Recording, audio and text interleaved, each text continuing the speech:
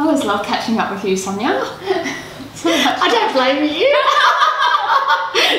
It's just so much fun. Yeah, okay. But I've always admired you. So for anyone who doesn't know who Sonia McDonald is, Sonia has been, I guess, on the front lines of leadership in Australia and even internationally for more than a decade. So she understands leadership at the top level and what is required to build teams and organisations where people want to come into work every day and are excited about their jobs. She's also considered probably a LinkedIn influencer. She speaks on the topic of leadership as a keynote around Australia and internationally. She gives media commentary on leadership. So tell us, you know, we've just launched something called A Courageous Conversation, and I really want to know, from your perspective, I have my own perspective of what it means, but from your perspective, what is a courageous conversation? Excellent. I wanted to say it's always beautiful catching up with you as well. So thank you for today. Gosh, courageous conversation and courageous leadership are two things that I'm really passionate about. And when I think about courage or being courageous, I think when you think about courage or even bravery, I think that to get to courage, we also think about fear. Like, oh my gosh, there's always this fear to be courageous or to have these courageous conversations or be a courageous leader. And courage is not the resistance to fear.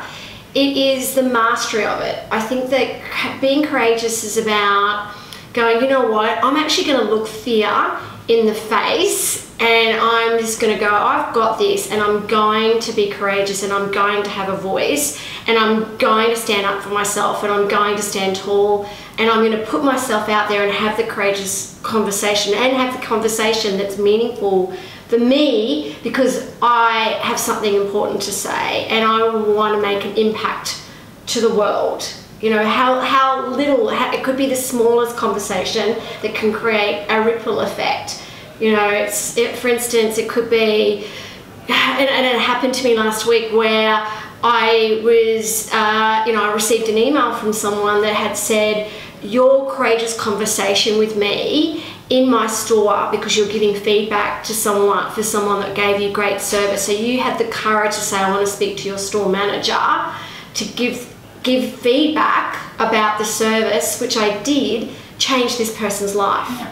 You know, and that was 5 years ago that conversation happened. And then I got an email just last week saying, just to let you know, that conversation you had 5 years ago around having the courage to say, hey, you know what, I just want to have a conversation with a stranger that I don't know, to say, I just want to let you know that your staff member rocks and they're really talented and they're really great at what they do. It changed her life. Yeah, changed the trajectory of their lives. Yes. So are we seeing enough courageous conversations in organisations or by people, do you think? Oh, absolutely not. No, I don't think we are at all. I still think there's a fear there. I think there's a fear even around having conversation. I mean, that was a really great experience, which I had a courageous conversation about, but people are not having courageous conversations with standards or behaviours that are unacceptable, or they don't respect, or that aren't right. We're not having courageous conversations around that. You know, look what's happening in the federal election at the moment. You know, I'm constantly talking to people that are saying, I have no idea what these parties stand for, because all they're doing is mudslinging each other. They're actually not even having courageous conversations saying, this is what I stand for. They're having courageous conversations around trying to put each other down, and we're getting sick of it. It's a huge issue. Yeah, we want people to, you know, and have courageous conversations around what they actually do want, what their expectations are, and also around having courageous conversations around, I have ideas, or I want something different for myself or my team or for the organisations where you hear me. You know, around being vulnerable and innovative within organisations.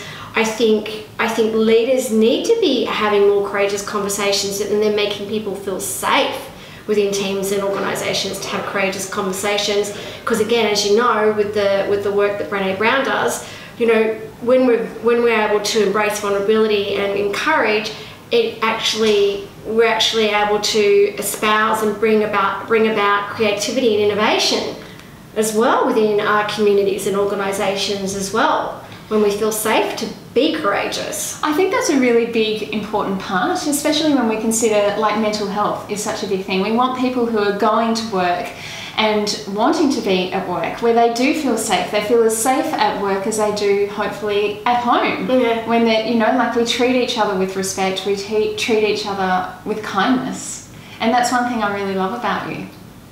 I'm very passionate about the kindness, and I'm very also incredibly passionate about mental health.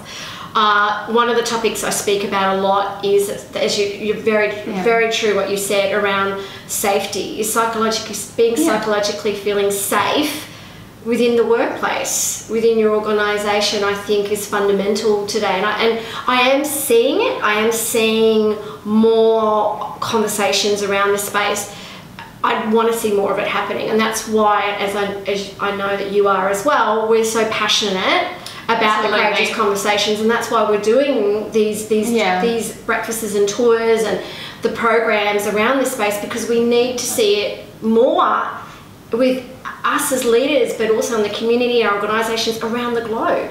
And I think we want to hear from you about leaders who you think are showing courage. We'd love to have them, we'd love to interview them, we'd love to have them at our breakfast and part of our tour that we're going to do, because I just think there's probably so many out there, and we might hear the high profile ones and we'll have them in, but there's also others at the grassroots level. And they're the really great stories that I love. The unsung heroes. Yeah, the unsung heroes. So, it's not just about high profile organisations or high profile leaders. It's about everyone, everyone in the communities joining with us to help create a courageous leaders and courageous conversations. So thank you very much. Well, thank you. Thank you.